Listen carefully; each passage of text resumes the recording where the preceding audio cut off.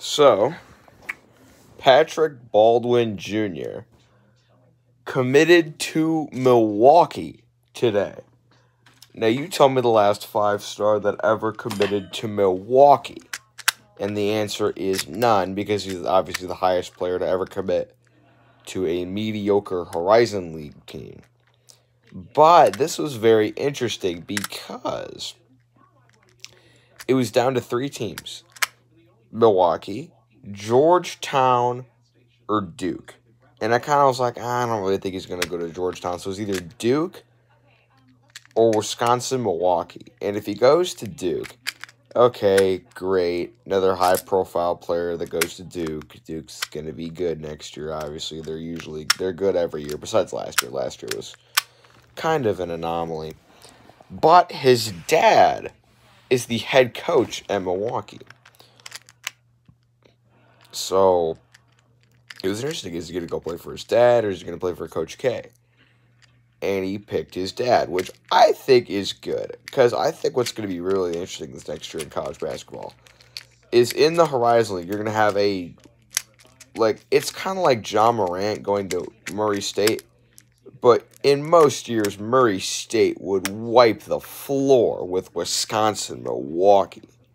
I'm sorry. They're just not a good team at all.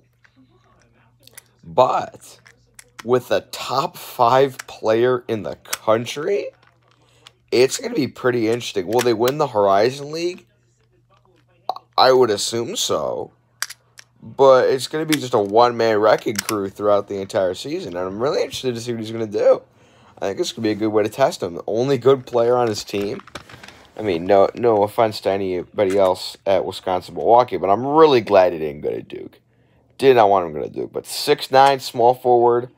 A lot of Durant comparisons.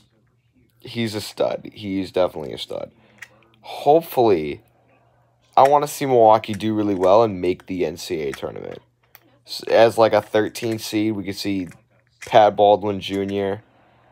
By himself go up against, I don't know, Michigan. They're supposed to be really good next year.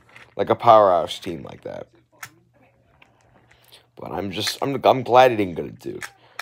Or he'll just crash and burn and not do well at all. And Milwaukee will be, very mediocre. What's funny is Milwaukee had a losing record, and they made it all the way to the conference semifinals in the Horizon League and then lost to Cleveland State in overtime. Totally should have won that game, by the way.